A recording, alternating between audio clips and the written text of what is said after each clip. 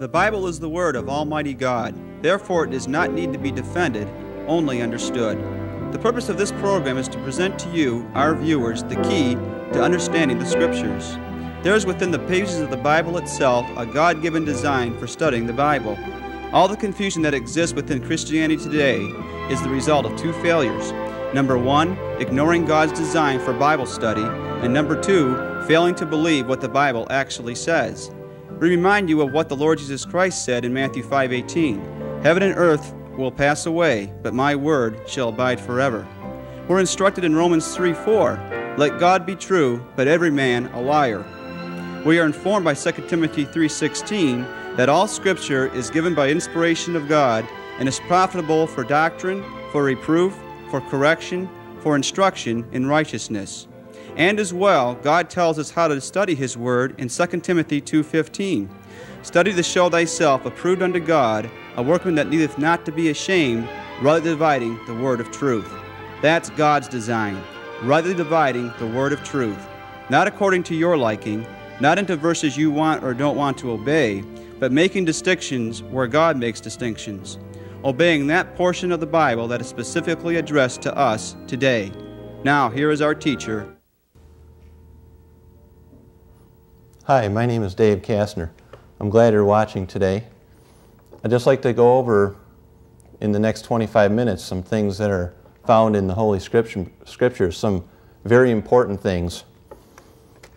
And I would like to encourage you to get out your Bible and pen and some paper and write down the Scripture references that we'll be going to, because they're good to have so that you can check me out, make sure that what I'm saying is actually found in the Scriptures right there on the page, and that you can know that it's actually there and that it's just not something I'm making up.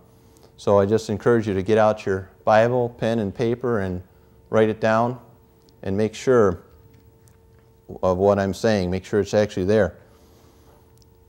The first thing that I'd like to cover is what I've got written here.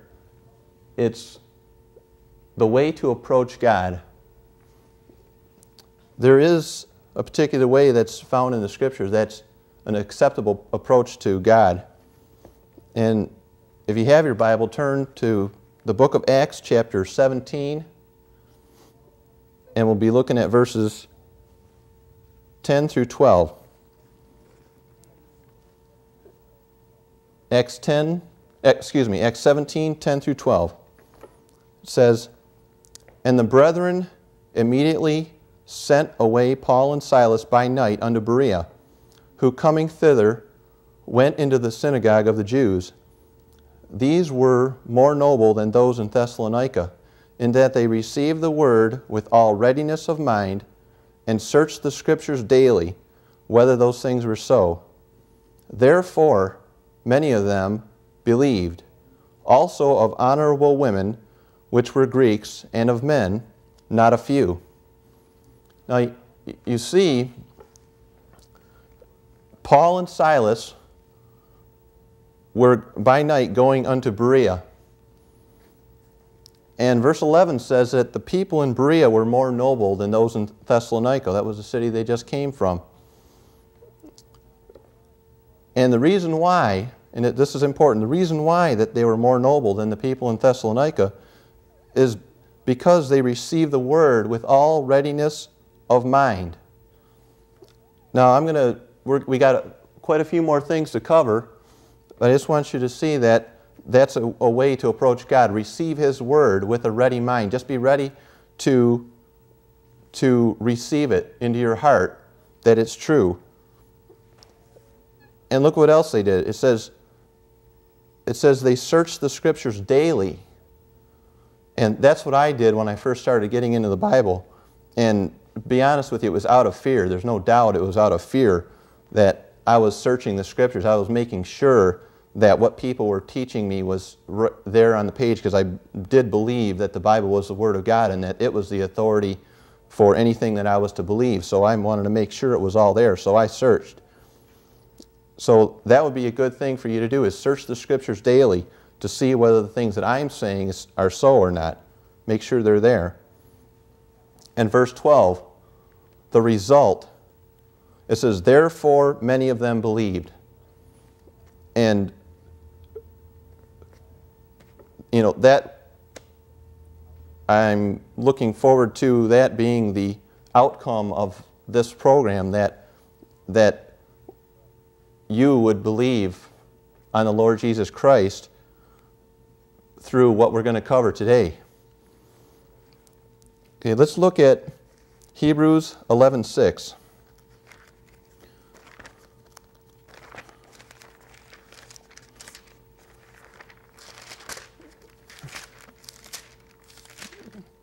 Hebrews 11:6 says, but without faith it is impossible to please him. For he that cometh to God must believe that he is, and that he is a rewarder of them that diligently seek him. So it's impossible, just by this one verse, it's got a lot of information in it, but without faith it is impossible to please him. And speaking of God, it's impossible to please God without faith. And if you're going to come to God, you must believe that he is, and that he is a rewarder of them that diligently seek him. He'll reward you if you diligently seek him. And it's faith that pleases God.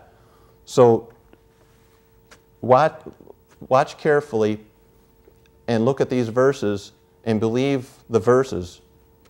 Don't think that I'm just pulling, you know, stuff out of the air. I'm just reading the Bible to you and showing you that the Bible does in fact teach these different, it teaches these doctrines that we're going to go over. Okay, the next section, we're going to look at the gospel of our salvation. The gospel of our salvation. And we're going to find the gospel there in 1 Corinthians 15, verses 3 and 4. Turn there.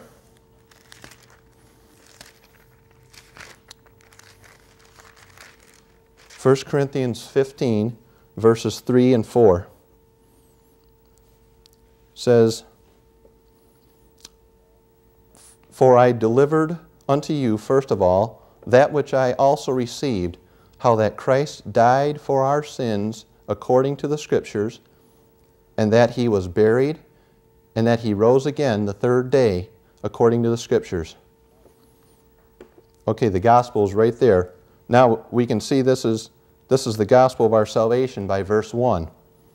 It says, moreover, brethren, I declare unto you the gospel which I preached unto you, which also ye have received, and wherein ye stand. Excuse me, I've got to read verse 2 to get that.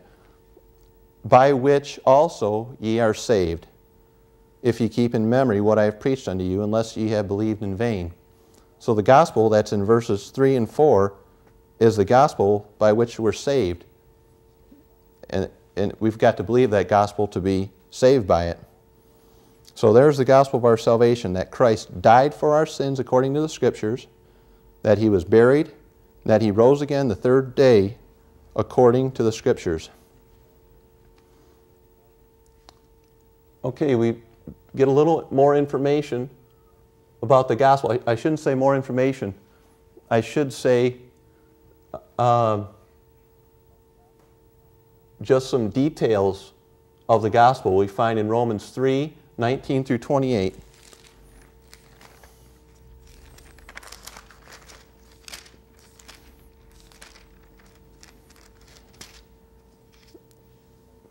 Romans 3, 19 through 28 says, now we know that what things the law saith, it saith to them that are under the law, that every mouth may be stopped, and all the world may become guilty before God. Therefore, by the deeds of the law, there shall no flesh be justified in his sight. For by the law is the knowledge of sin. But now the righteousness of God without the law is manifested, being witnessed by the law and the prophets, even the righteousness of God which is by faith of Jesus Christ, unto all and upon all them that believe. For there is no difference, for all have sinned and come short of the glory of God, being justified freely by his grace through the redemption that is in Christ Jesus, whom God hath set forth to be a propitiation through faith in his blood, to declare his righteousness for the remission of sins that are past, through the forbearance of God.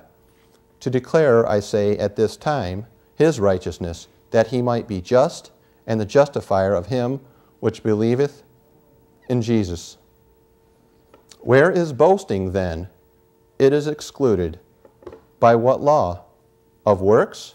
Nay, but by the law of faith. Therefore, we conclude that a man is justified by faith without the deeds of the law. So we can see here, we see the blood in verse 25. Christ dying for our sins. His blood is in verse 25. It says, whom God hath set forth to be a propitiation through faith in his blood. Propitiation just means that God is satisfied, that he is appeased. He doesn't require any more sacrifice for sin. Jesus Christ was the payment that satisfied God, and it was complete. And it's through faith in his blood that he becomes propitiation for us. And if we just believe that he died for our sins, was buried, and rose again, we believe that, we trust in Jesus Christ, knowing that God will save the believer. It's at the point that they trust in Jesus Christ, knowing and believing the gospel, God will save a person right at that point.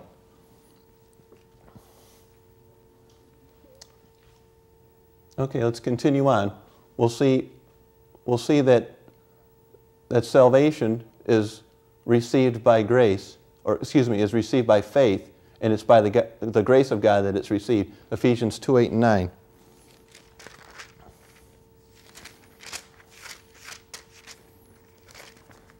Ephesians chapter 2, verses 8 and 9.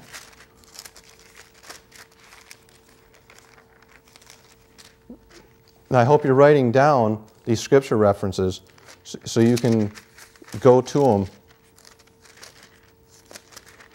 when you need help to understand salvation by grace. Ephesians chapter 2, verses 8 and 9 says, for by grace are ye saved through faith, and that not of yourselves. It is the gift of God, not of works, lest any man should boast. So, the grace of God is a gift to you through faith. It's not of works, lest any man should boast. So you'll receive salvation by God's grace through your faith. And it's not of yourselves. It's nothing that you can do. God won't accept your works. He'll only accept the sacrifice of Jesus Christ, and that's already been made. It's up to you just to trust in Jesus Christ, and God will save you right at that point. And catch the end of verse 9. It says, lest any man should boast. If salvation was of works, you'd be able to boast about it. You'd be able to say, well, look, I did it. I saved myself. Well, it says not of works, lest any man should boast. So you can't boast about your salvation because it's not of your works. It's by the grace of God through your faith in Christ. You're just believing in what Christ did and trusting in that alone for your salvation, and God saves you by His grace.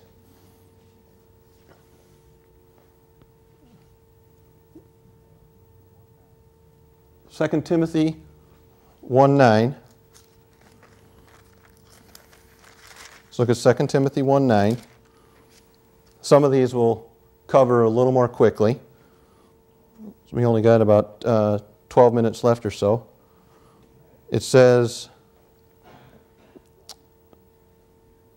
who hath saved us, now this is speaking about God, of course, who hath saved us and called us with an holy calling, not according to our works, but according to His own purpose and grace, which was given us in Christ Jesus before the world began. I just wanted you to see, it says, not according to our works. So salvation is not according to our works. Titus 3, 5 through 7. You know, if the Bible only had one verse that said that salvation was not of works, that's all we would need. But there's plenty that say that. Titus 3, 5 through 7 says, it says, not by works of righteousness which we have done, but according to His mercy He saved us, by the washing of regeneration and renewing of the Holy Ghost, which He shed on us abundantly through Jesus Christ our Savior, that being justified by His grace, we should be made heirs according to the hope of eternal life. So there in verse 5 again, we've got not by works of righteousness which we have done. So it's not by works of righteousness which we have done. If you are saved today, it's not by the works of righteousness that you've done. So therefore you can't do any works to receive salvation, because it's not by works of righteousness. It's through faith that you receive salvation. Okay, Galatians 1, 3 through 9. Now this is a little bit off the track, but we need to firm up the idea that the gospel of our salvation is the gospel of God's grace, and that's the one that we should be believing today.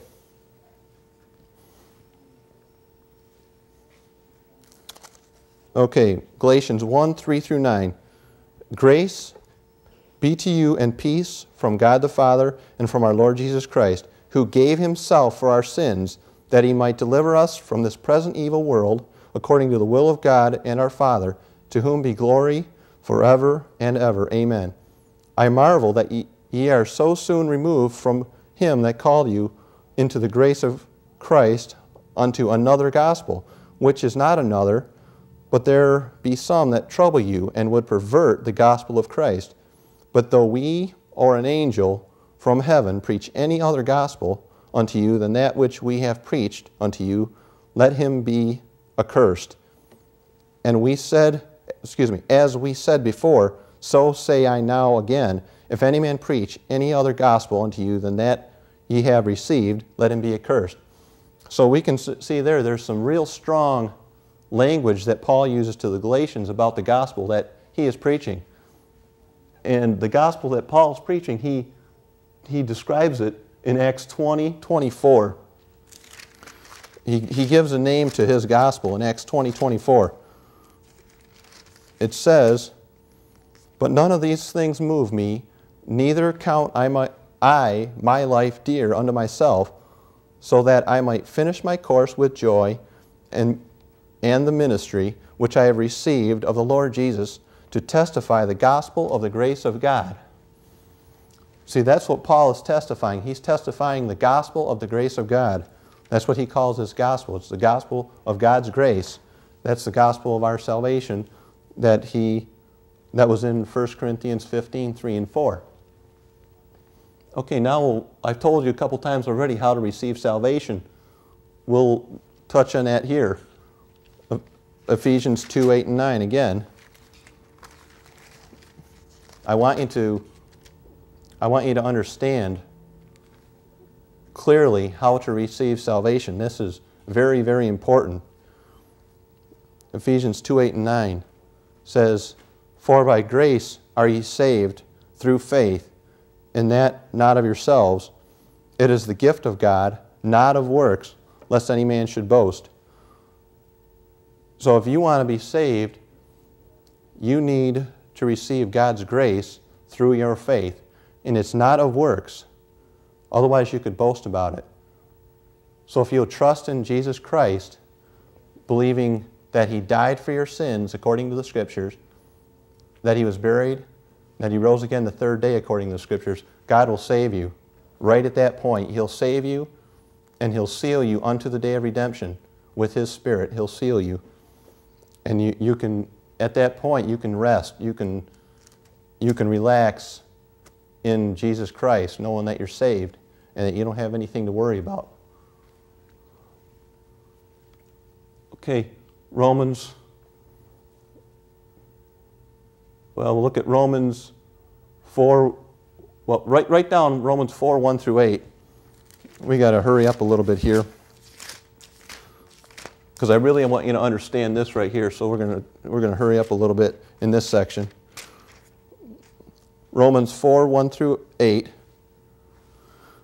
says, "What shall we say then that Abraham our father, as pertaining to the flesh, hath found? For if Abraham were justified by works, he hath whereof to glory, but not before God. For what saith the Scripture?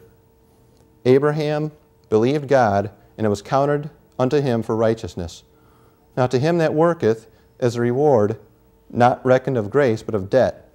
But to him that worketh not, but believeth on him that justifieth the ungodly, his faith is counted for righteousness. Even as David also describeth the blessedness of the man unto whom God imputeth the righteousness without works, saying, Blessed are they whose iniquities are forgiven and whose sins are covered. Blessed is the man to whom the Lord will not impute sin." Now, I just wanted you to see there that in verse 5 it says, "But to him that worketh not, but believeth on him that justifieth the ungodly, his faith is counted for righteousness." So, your faith will be counted to you for righteousness if you will believe God, believe Him for what He said about His Son, the Lord Jesus Christ, that Christ died for your sins, was buried and rose again the third day according to the Scriptures. That God will save you. He'll count your faith. He will count your faith for righteousness. So you will have the righteousness of the Lord Jesus Christ imputed to you when you believe the gospel. And we're going to have to skip a few things here. I want you to understand this. In the next 3 minutes, I want you to understand the forgiveness of sins. Ephesians 1:7. I wish I had a little more time, but we'll do the best we can here. Ephesians 1:7. It says, "In whom we have redemption through His blood, the forgiveness of sins according to the riches of His grace." In Jesus Christ, you have redemption, and it's through His blood, the forgiveness of sins according to the riches of His grace. See, in Christ you have the forgiveness of sins. It's not something that you need to keep getting. That's something that I thought a long time ago, and I found that in the Scriptures it teaches that when you trust in Christ, that you're forgiven completely at that point. And you don't have any more need of being continuously forgiven. You're completely forgiven. And Colossians 1:14 says basically the same thing here. And I want you to see that you have forgiveness. Ephesians 4:32. If you will trust in Christ, at the point that you trust in Him, God imputes the righteousness of Christ to you, and you have complete forgiveness of your sins through His blood. Ephesians 4:32 says, "And be ye kind one to another, tender-hearted, forgiving one another, even as God, for Christ's sake, hath forgiven you." That word "hath" is very important there. It doesn't say that you have to keep getting forgiveness. That's what a lot of people teach, that you've got to continuously ask God for forgiveness as you go through your life. I don't have to do that. Now that's a hard thing to understand, because that's what a lot of us have been taught since we were very young, that you need to go every night or every week or something and ask God to forgive you for your sins. But this verse says "hath." That means it's already been done. It's past. My forgiveness has already been accomplished, and God did it. God forgave me 100% when I trusted in His Son. So I don't need to get forgiveness anymore. I have it. I can rest in Jesus Christ. I've only got 2 more minutes to go, so we'll just have to wrap it up here. And the Bible talks about being baptized into Christ. And I want you to if you have a chance, look up Matthew 3:11, and you'll see that there's more than one type of baptism in the Bible. And on this program, we've seen there's been programs about baptism. And the baptism that saves you is not water. It's a baptism that God's Holy Spirit does when you believe. When you believe the gospel, the Holy Spirit of God baptizes you into Christ. Not a water baptism. It's a baptism that is accomplished by God's Spirit. And you find it in this verse here, 1 Corinthians 12:13. And you can see that there is more than one baptism in Matthew 3:11. And these verses here, Galatians 3:26 and 27, also talk about being baptized into Jesus Christ. And I just say again that it's not a water baptism. It's a baptism that God's Holy Spirit performs when you trust in Jesus Christ for your salvation. And we didn't get to all of our verses, but I hope that you will trust in Jesus Christ and receive the salvation that God has for you. Thank you. We hope this program has been an eye-opener to you. We are not out to destroy anyone's faith, but to establish your faith upon the truth. Only then will you experience real liberty. The truth shall set you free. If we can be of any further assistance to you, we would love to help you. Or if you would like any of the free literature you see on your screen, you may call or write Grace Bible Church, 13630 Common Road, Warren, Michigan, 48093. Our phone number is area code 313-778-5032.